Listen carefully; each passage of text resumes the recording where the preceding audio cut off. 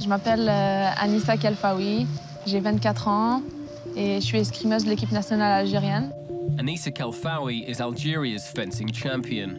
She's training for the ultimate test of her career, the Olympic Games Rio 2016.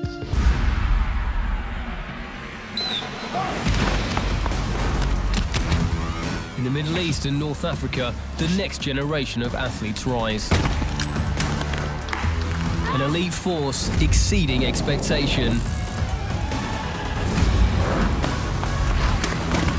to reach gold.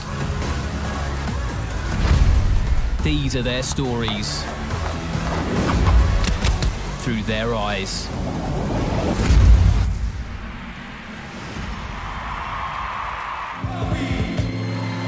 Anissa has competed twice before at the Olympics, in Beijing and in London.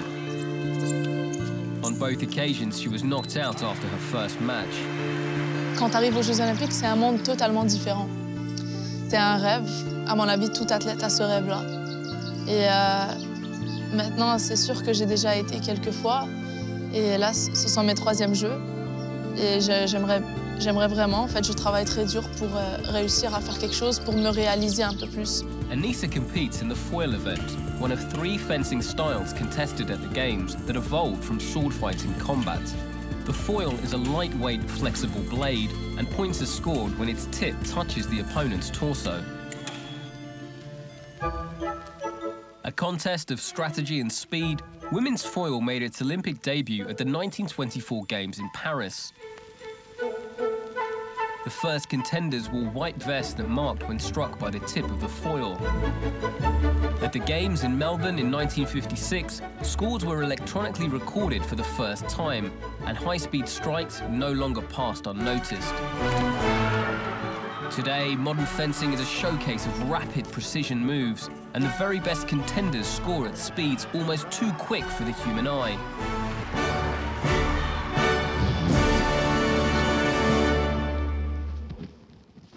At the close of each training session, Anissa competes in a trial match.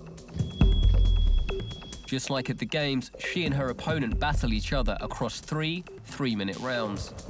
Le secret pourquoi j'aime l'escrime, c'est juste parce que probablement j'aime tout ce qui est compliqué et c'est un sport très compliqué. Ça demande beaucoup de mental, beaucoup de physique, beaucoup de réflexion, de l'intelligence. Et une fois que tu réussis à toucher l'adversaire, c'est que tu as trouvé son point faible et que tu as trouvé une solution à ton problème. Chaque point que tu mets, c'est une satisfaction que tu as parce que tu as trouvé une solution.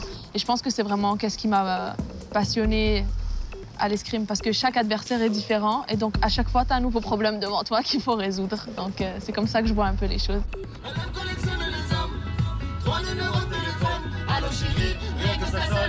To help motivate Anissa take on the elite competition ahead, her sister has organised a visit to Algeria's Committee of Olympic Sport. It's here that the nation's past sporting heroes are honoured.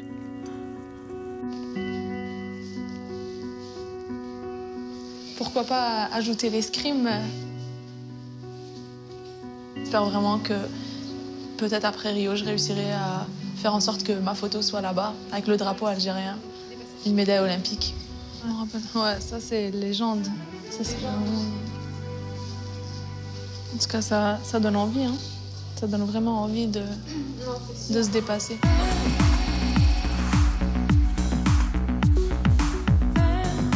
1,500 kilometers north from Algeria, Anissa has travelled to Germany to compete for the Reinhold Wirth Cup.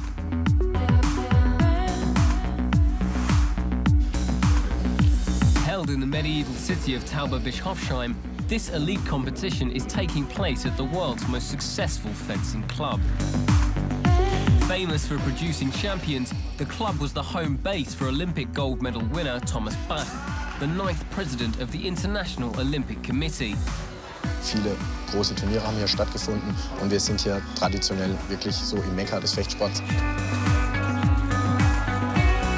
Anissa is competing against 132 of the world's best female fencers to win this event and to guarantee the best start at the Olympic Games Rio 2016. Each match consists of 3 3-minute bouts, and her first contest gets off to a strong start.